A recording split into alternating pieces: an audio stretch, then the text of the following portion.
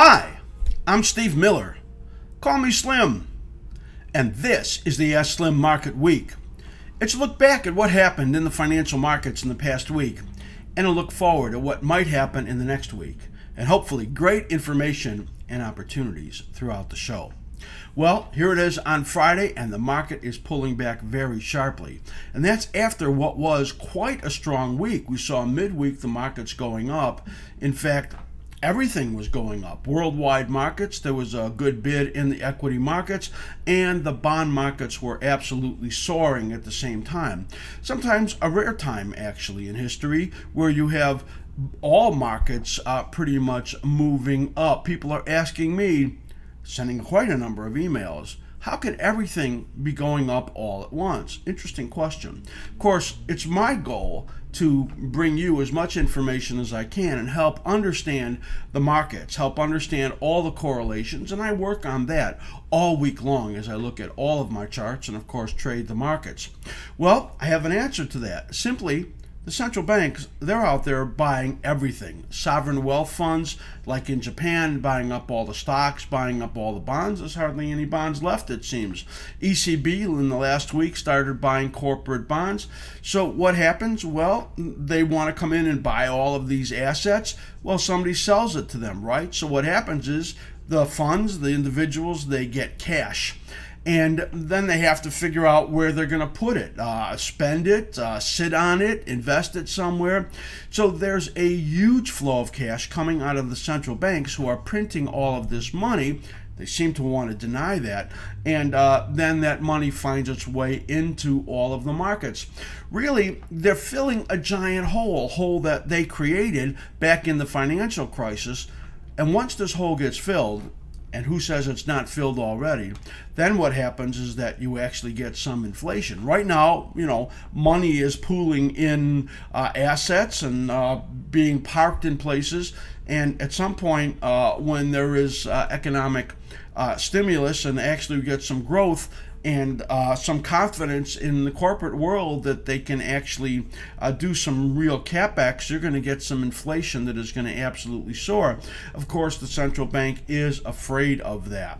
Well, we saw gold move up some 2% on the week. Wow, a 5-day rally from midweek to midweek in the last week of about $60. Really a big move. Silver in the same period off of its low ran about 9%, and we saw a lot of those stocks in that category making big moves. We're going to talk about that in just a little bit. Also, the grain markets, they have exploded also. So softs, grains, a lot of bids coming into all the markets, and that all that money out there is trying to find a home, and we are seeing that.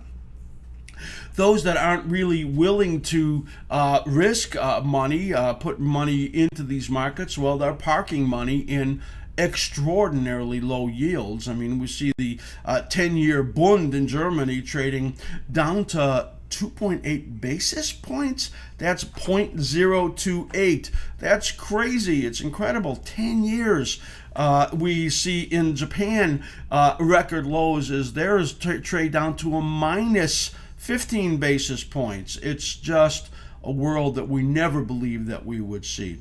Also helping the bond market as money gets parked there is all of these people that are what they call pro-stay in the UK. They want to spin things that they will be as ugly as possible. Trade collapsing, markets collapsing, all of that happening if we have a Brexit. Great Britain leaving the European Union. So the news that's coming out has just been nightmarish as far as the picture that they're painting. They really don't want this to happen.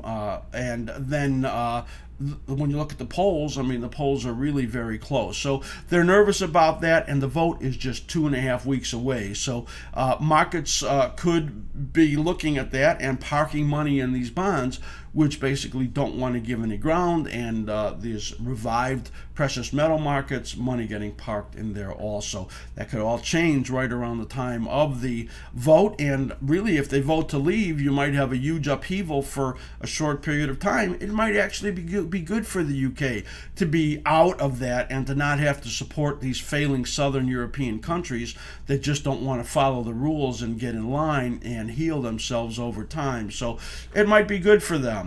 In the meantime, Yellen is out there soft talking again, and she's saying not likely June, maybe it'll be in July. They're waiting for the data. And of course, the job report last week of only creating 38,000 jobs, that's really what started a lot of this movement into the bond market and movement into a lot of these markets, because they figure lots of stimulus, no increase in interest rates for a while, and they're out there trying to figure out how to deal with this in the FOMC. And of course, we're going to get that meeting coming up in the next week.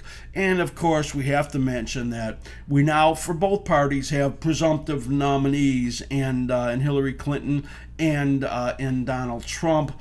And they may be presumptive, but you don't have to really presume anything when you start to think about the war that has begun.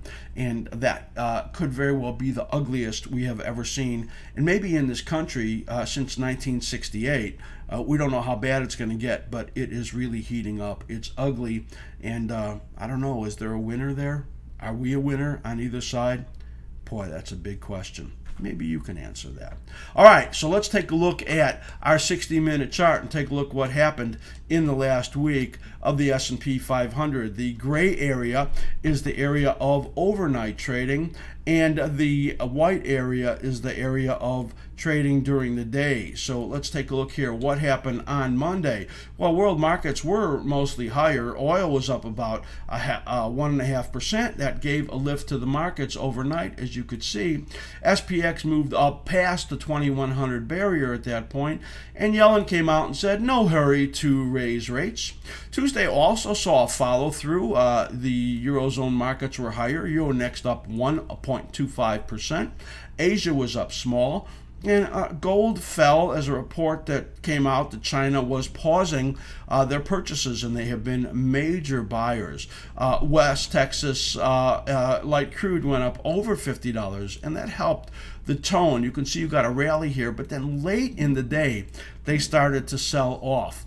On Wednesday, world markets, well, they were narrowly mixed overnight. The dollar was weak again, and that helped lift gold and oil. ECB, that was the first day of them buying the corporate bonds. German bunds were down to 3 basis points, and now today even lower than that, as I said.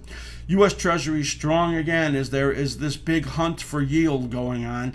And when you look at our 10 years yielding 1.65% or less now, that looks pretty fat when you compare that to the rest of the world. So that's why they're investing here for that measly little bit amount of money. And the World Bank actually came out and cut the growth forecast by a little bit. And Goldman Sachs comes out and says on Wednesday there's a risk of a big drop. Market opens higher, but then oil inventories come out, and there was a quick drop, but that didn't hold them, and they moved up to the high point of the week. Our target, as we will show you, was to get up into a resistance zone in the S&P 500 over the 2116 or 18 area. It gets to 2120. And then starts to retreat. Profit taking comes in. World equity markets lower on Thursday. Eurozone down about 0.8. U.S. stocks ease back after those big gains, but the bonds continue to surge. Incredible. At this point on Thursday, the 10 years were down to 1.7%. Oil lower helps the market. Early on, down 1.5%, but then you get a big comeback as the buyers seem to want to come back in the market. Now note the gap here on Friday in the ES. This is because we had the roll, so that's not a big downside gap as it looks. It's a smaller gap than that, and but the market is getting hammered now as we're doing this show with S&P's down 25. Helping that is light crude down 2.5%. Eurozone, though, was sharply lower. DAX down 2%. CAC Carolina's down 1.7%, all on Brexit fears and, of course, profit taking. And man, bond surge again. There's the broken record with a 10-year yields down to 1.63. I think we're going to get into a very volatile period in the bond market, and I'm also thinking that the second half of the year is going to bring us some record low yields in the bond market. There is still some risk, though, of a yield pop in the near term, and I'll talk about that later on in some of my other videos. And Abe comes out and talks about more stimulus, but that doesn't save the market as these markets are sharply lower today, and it's been a while since we've had this kind of selling on any day. Let's take a look at our economic calendar, earnings calendar. There's only one earnings report on the stocks that I follow, which is Oracle, after the close on Thursday. There is, of course, some big news coming out. The biggest events of the week on Wednesday, the FOMC meeting at 2 o'clock Eastern Time, and the Fed's and Janet Yellen's press conference at 2:30 Eastern Time. Also on Thursday, we get the CPI Consumer Price Index in the morning.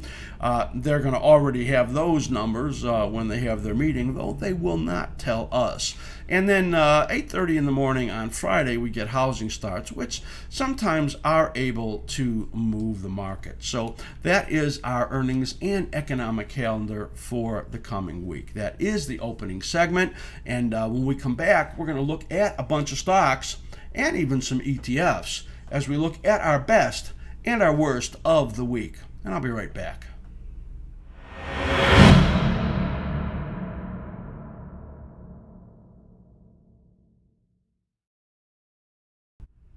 For the best of the week, it's still the material stocks, steel stocks, some of the energies that were the best movers. Man, some of these are really volatile. Take a look here as we look at Cliff. 22% winner, the best one of my 325 stocks that I look at.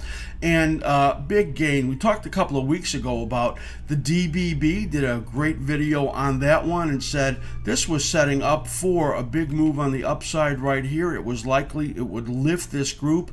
And you can see 2 weeks in a row big on the upside as it comes back up to threaten that area in Cliff. Just a strong bottom in there, big inverted head and shoulders that's forming, and you gotta say, you gotta really like this stock.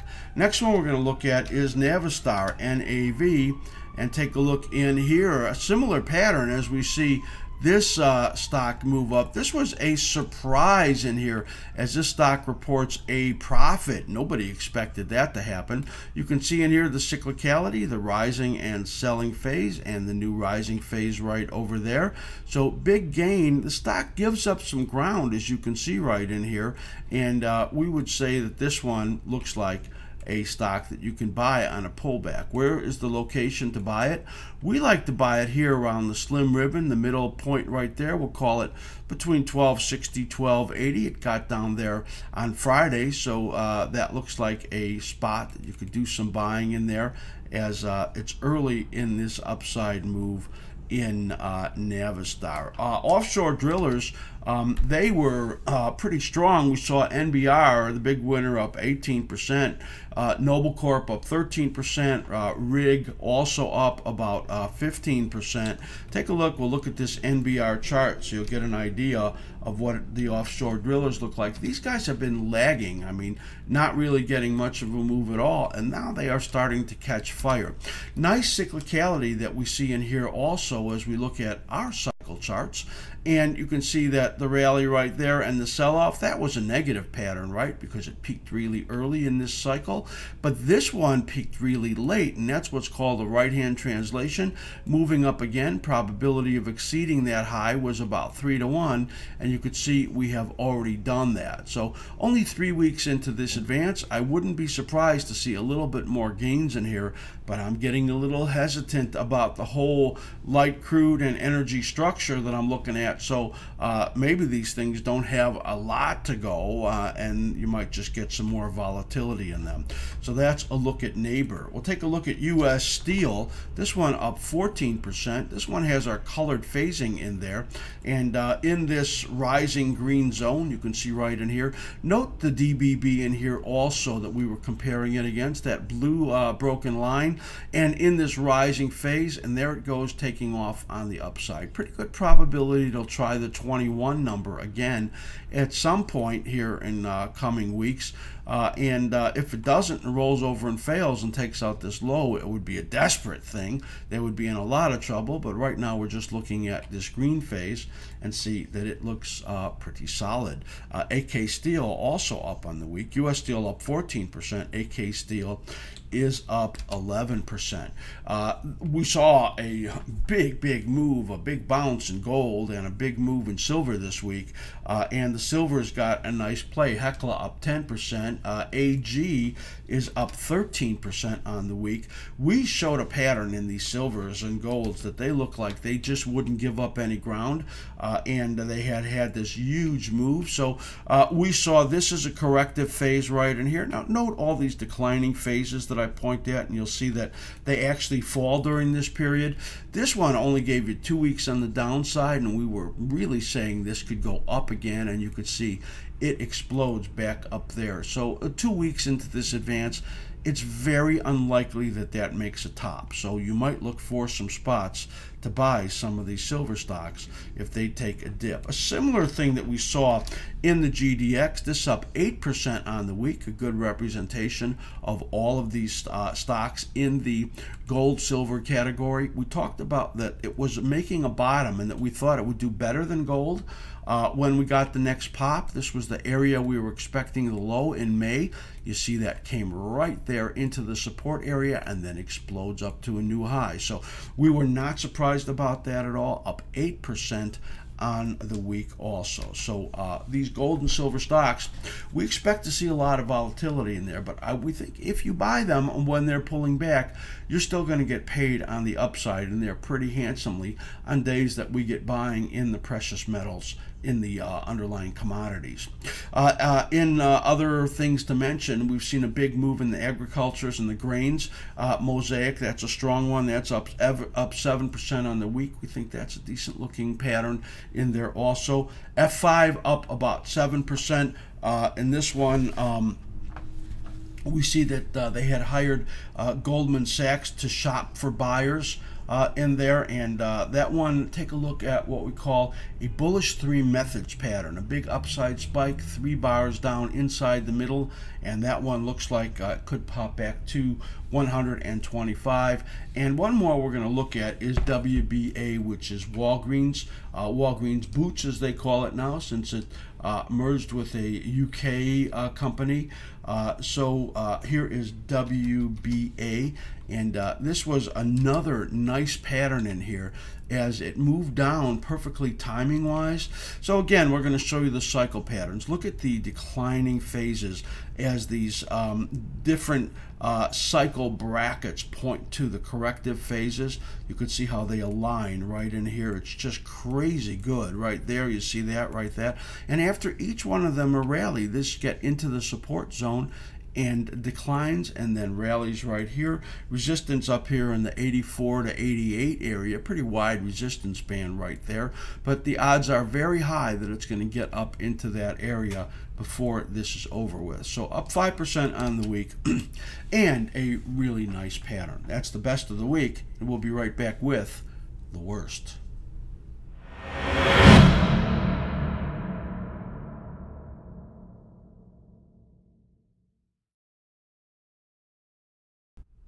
For the worst of the week, the worst group that I'm looking at here is really the biotechs. Interesting. BIIB, that's Biogen IDEC, falls 15%. As there's disappointment over an MS drug. Regeneron down 8%, Celgene down 4%. Celgene is the one that we have a negative signal out in, and I think we've got some short sellers out there in the people that subscribe to us. I want to look at this BIIB pattern in here as this thing moves down so sharply.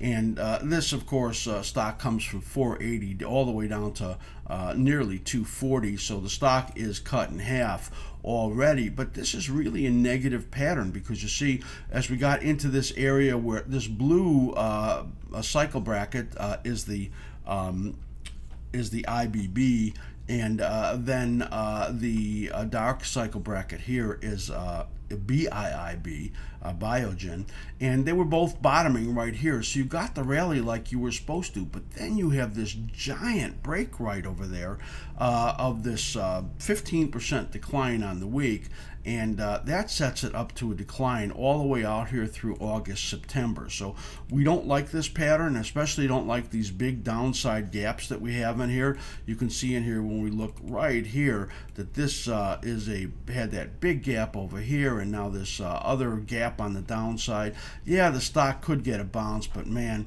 this is a bad one. Also have to, mention that now that Hillary Clinton is the presumptive nominee, and also she hates this group, hates the drugs, hates any fact that they have any pricing power, and if she gets stronger in the polls, and she has a little bit recently, that's not good for this group either. So we've hated this group for a number of reasons, though that being one of them, and these patterns have remained negative, and you can see what's happened. I mean, they have really, really gotten hurt, and I think there's more to go. NRG, Energy, that stock in the utility category, UBS says sell. This is looks to me like a negative pattern, I think down into August in there, and so we're in agreement with that one. NRG. Urban Outfitters, that's one we have to look at here, URBN. This was one of the holdouts of the retail group of the stocks that didn't quite get annihilated yet, and now all of a sudden they got problems. They come out and warn analysts, downgrade the stock. They're down 10% on the week. This has got our phasing in there, the colored phasing, and the rising phases are green phases, the yellow phases are corrective phases, and the red phases are negative phases. So what we see in here is that, we had a nice pattern, right? The big rally. We got the warning of the topping right over here. We put that in there on the engulfing pattern, and it's supposed to fall right into this timing, and you can see it did so. It got the rally as expected, but didn't even make it halfway back up, and now is threatening the low. That's bad. It turns the pattern down, and it says this stock could go all the way back down to $20. It's now at 26 and decline all the way through. This is going to turn yellow, and then if it gets underneath this area here, it turns red, and we really think it struggles all the way out to this late August period right over there. We would be a seller in there. Now let's take a look at the daily chart, and you'll see in here on Urban, it kind of rallies right up into this area of resistance right around that 89-day moving average, then puts this island in there, the big gap up and then the big gap down. It left the abandoned baby, which was bullish, right? Now it leaves this island, turns the pattern down, and we think this stock has got problems. So if it gets a bit of a bounce, we think it's a sell. Let's switch over now and take a look at a different kind of a stock, and that is a 3D printer. DDD down 9% on the week. This has been, a problem company in here, and they, everybody loved it. It was trading up at 70, trades all the way down to sub $7, $6. And now it's putting in what looks to me like a base. The COO left, the CMO left. They both resigned this week. But this is a bullish pattern right over here, and we're coming to the end of it. We're going to say a test of this area of 11 or so, and then maybe we start to get some good news. But this looks like a major bottom to us. So while all this happened and it's down 9%, and Stratasys right with it down 7%, this looks to us like it is a stock that could be putting in a bottom. We'd be a buyer in that area down around 10, 11 bucks. Next one we're going to look at is BBY, going back to retail. Bed Bath & Beyond. Well, we were negative on this one. You see this yellow zone, and we thought it was going to decline out through the August period right there. And you can see in here as it gets a decline of 9% on the week on no news. We searched all over the place, and we believe going to decline all into this area in August. A bad pattern in there in BBBY. Also on the downside in retail, GameStop down 9% on the week. We think that one is bottoming soon also. Let's take a look at Chipotle, which is down 7% on the week. This has been a troubled stock. Man, it's down like $30 this week on top of the trouble that it's had before. We expected that there would be some test of that 400 level, and actually some analyst comes out today and says sell the stock, it's going to 285. Well, based on the pattern that we see in here, you can see that purple cycle pattern in there, and this is what it's following right here, and it rallies and then breaks under this level. Another stock that looks like it's going to fall into August. So we think it's sub 400. We don't know about 285 that the analyst came out and talked about, but that one does look like it's got lots of problems still. So maybe you get a bounce in there, but it's going to take a while before they repair the goodwill that they had with all of the people that loved their food. I actually like their food. I think it's really good, and I think it's going to be a long time before they have any health issues again after what they've gone through. But it's going to take some time to fix this stock, and maybe another few months based on the pattern that we're looking at. Going to take a look at solars. This is interesting. SunPower down 7% on the week. These are volatile. CSIQ, we think it's in a buy area. That one down 6% on the week. The one I want to look at is only down 1% on the week, and that is Solar City. This one in here, you know, if there's news I want to talk about, it's just that Solar City, you know, it has a relationship with Elon Musk and Tesla, and everything was about them building all the batteries for Tesla's cars. And in the meantime, Tesla comes out and they make deals with other companies. Big deal with Panasonic on supplying batteries. So where is Solar City in this deal? Take a look over here as we look at this chart, and this pattern is just sickening when you look at this one. It looks to me like the stock is going sub 16 out into July right over there. When you see these two blue spikes, you know that we're timing the decline into that period right over there. And so the rally came right in here. It was supposed to look at the stall right at that 34-week moving average, rolls over, it tries to get through the 13-week moving average right there and can't do that either. This is trouble right in here. And how are they doing earnings-wise? Well, they're not going to get saved, doesn't look like, by Tesla. And look at this, 16 lost, $9, 17 lost, projected $8. Who would want to buy this company if it's not going to make all the batteries for Tesla? This is really, we'll call it a solar piece of crap. How do you like that? Next one, or the last one we're going to look at, is Netflix, NFLX. And this pattern in here, talk about piece of crap. Look at this pattern as the timing was for a decline right into here. You see that? And you see it hits the fib extension number right there. Really interesting. Then it gets a rally right into the resistance zone. That's this rally. And then this big pattern takes over and it turns away down from that 34-week moving average and that resistance and has this big decline right over there. Analysts, they came out with negative comments on it this week. It's down 6% on the week in there, and we think it's going to decline into late July or August. You can see here on our daily cyclical pattern right in here that what we're looking for is a decline into this period right here. Well, basically today, right? An attempted rally, you can see our dotted line right in here, and then when that attempted rally is over with, which we think will be a great sell opportunity, just over $100 maybe, close to $100, then we think it gets wailed on again right over there. So that is a look at Netflix, and a stock that also looks pretty sick. That is our worst for the week, and we're going to be right back with our short-term view.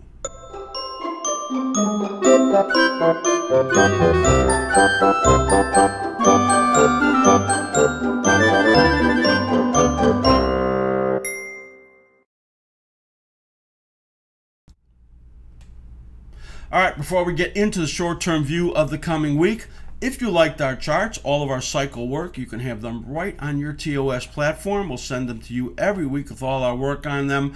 Just go to our website and look at Level 4 membership. All right, short-term view of the coming week. We do this every single week. I've done this for years. And always, I'm accountable to what I said in the previous week, always trying to be at least 60 or 65% correct. And this week we were 40 or 45%. Really not a great week for us. Gold just had a much bigger move, recovery than we expected. Pattern has really healed itself. And the bond market, of course, as I talked about many times in this show, money flowing into there like crazy, and that has been much stronger and an earlier bottom than we expected in the bigger picture. So let's get right into this as we look at light crude, which we were right about the pattern in the last week. We just were wrong about the prices on the range. We thought it would be range bound, and we thought that it would get up into the resistance area over 150, over 50, but then kind of get stuck there at about the $50 number where that resistance was. Well, it got all the way up here into the mid 51s, and that was a lot stronger than we expected it to, though we did expect it to get up there and give ground.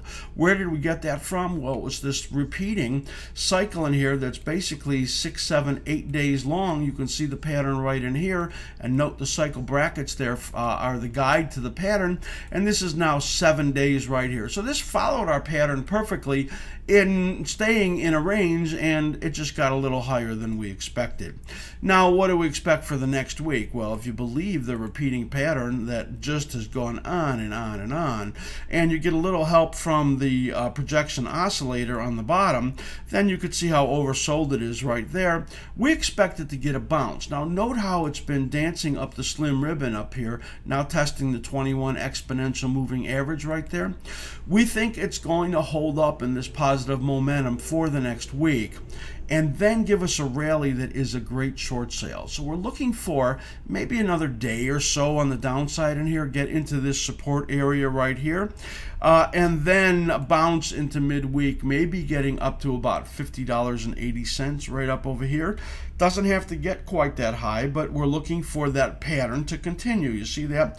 We think that rally is a sale, and the intermediate pattern is rolling over, and that's going to be a nice short sale. We could see it getting over 50 and then falling all the way down under 47, which was the range we expected in the last week, and then ultimately getting down into this big green zone out into July, down in the area of $44, $45. So that's our ultimate target. I'm giving away so much here, and in the meantime, we'll just look for a little bit down, an attempted rally to short, and then move down again. That's the pattern we see shaping up right now. Now, the gold market, which really got hammered, did a great job coming back in here and has really healed itself. We are expanded out to 2 years on here, because what we want to do is tell people that get our charts how to get the proper cycle alignments, and then we come in so that you can actually read it. What we were looking for was a low in that nested low area that you see right there. Let's get this lined up properly. And that we thought that the GDX was bottoming in here, and that was going to get a big rally, the gold stocks, when gold bounced, and gold got into this intermediate support zone here about a few days late for us, and then had a big bounce. The fact that it got up close to this 78.6% right there, that is good news for the gold market. It's really done a great job repairing itself, and it really, those that watch Future Speak on Wednesday will be showing you another cycle that has shown up again that really could be a better picture than we've been painting recently. Right now, what we're going to look for, however, is a corrective week. Now, you can see in here what we're looking at is this blue pattern right in here. So it's you can see it rallied here and then sold off here. That's the excuse me, the blue pattern rallying in here and now getting into this corrective week. We are looking for, if it's a really bullish occurrence, for it to pull back only to this 1262 number right here on that 23%. More likely it pulls back somewhere down over here, closer to this 1250 number, but we're going to be looking for 1262, 1250. Those are really the numbers that we're going to look for in here. Actually, these two are reversed. The 618 is the top one, and the 50 is the bottom one. So the 618 is the one we're looking at there, which would be the reciprocal of the 38.2. So that's at 50% right there at 1250. I know that sounded like a lot of gibberish, but I really do get it. So that's what we're looking for in the next week, a pullback in here, 1262 down to possibly 1250, and then moving up again. So this would be kind of looking like this. 1 week or so, we'll give it 4 to 6 days, and then another pop over here. Much better pattern than we expected it to be, and that is a look at gold. So I don't really want to make that short side trade, to tell you the truth, because of the power that we see in here, but yeah, I think the pullback's going to happen. We got the 6E market, the euro currency, right on.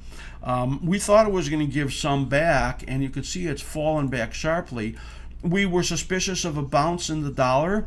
The dollar bounce came actually a couple days sooner than we expected, but this is really the pattern that we expected, and you could see the euro currency goes into the minor resistance and falls into the minor support. So this is a similar pattern to gold, where it might have another day or two or something, 3 down in here, though it's a little shorter pattern.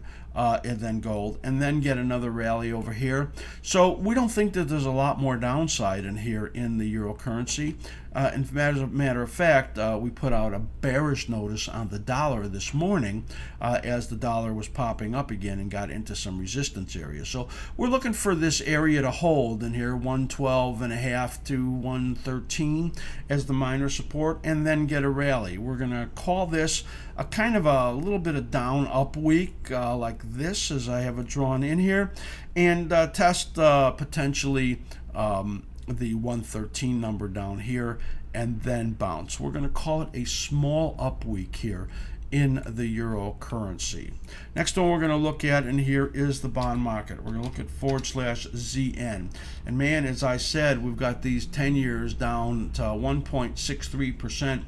Look at that intermediate resistance zone. That really was a fooler to us, as we expected this period in here to give us one more low, and ultimately this was the important low on the intermediate pattern. It's shocking to us, as it was quite early, but that's what happened. And as we move up through this resistance, it's very meaningful. So where are we now? Well, we have this dotted line is the 30-year right over here, and this is the shorter pattern here in the 10-year. And that says to us that this is going to be a corrective week in the bonds. We're going to look for a pullback here in the bond market down to about 130.24 right over here, but then we think it's up again, you know, a similar pattern to what we're looking at in gold also.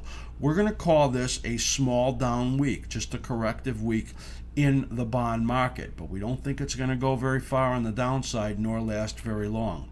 Just in this 1 week here, and then we're likely to be pushing up pretty sharply again as money just looks for some kind of yield to get. Man, can you believe 1.63 on the 10-year, and that looks like fat yields here in the world? Boy, I can't stop saying that. All right, so let's talk about the stock market. What we expected to happen was that the upside momentum was going to continue, and that it was going to get up into a resistance, a confluence of resistance that we had put up there. We talked about it on some other videos during the week. And it got, on Wednesday, we talked about it, you know, getting up there and stalling and then going into some correction. And that, it just got into it and absolutely rolled over. And now we have this big down day today. So note that there's some supports in here. First that we're going to look at right around this area of 2084, right over there. That looks like a pretty interesting spot in here. Now, where it's trading right now, 2091 on that 21-day exponential moving average, that also is a pretty key area. It doesn't really have to get much below these levels that I'm talking about.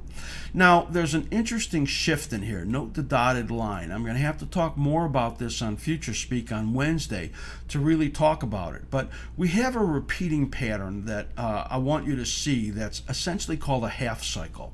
So that's this small pattern right in here. You could see this rally right here, and then this sell-off right in here. That's the half cycle. It's 9 days long, approximately. Well, 9 days long here too, from this low to this low. Oops, 9 days long here from this low to this low. So we have this 9-day rhythm going on that's made up this 18 to kind of 20-day pattern that we see in here. And here's the perfect 9 days in here also. And right now you can see we're 5 days into that. So that gives us 4 days right in here of likely trouble as this shift in this cycle had occurred. So this is some more advanced stuff, and hopefully I'll have my cycle workshop ready for people to see in coming months, and we'll talk more about a lot of this stuff. But what this says, getting through all of this technical jargon and gibberish, is that there's about another 4 days of corrective period right in here. And that's what we're looking for. The market's likely to try to get a bounce in here, but then I think it pulls back. This does not turn anything negative at all. And all it does is it corrects this move from this level here to this level right over here in a modest correction, and then gets ready for another try up here. So I think this is going to coincide, and I was talking about this with some people on Twitter today, with the S&P 500 and the oil market, oil trying to get up one more time.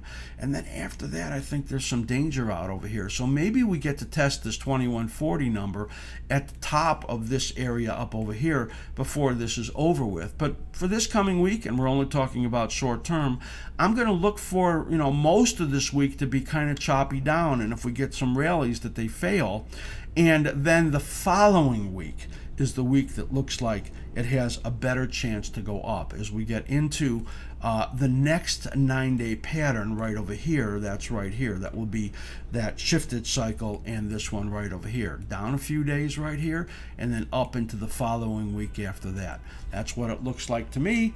And of course, I'm always looking for the highest probabilities to share those with you. Don't forget, go to our website and take a look at our memberships. I hope there's been great information for you. That's the end of the show as we have done it. Send me your emails or questions, and I will, of course, see you next week in all of our videos. And I am always wishing you great trading. Well, I'm going to the city and I'm gonna do a city show. And I know all my fans wanna learn how to make some dough.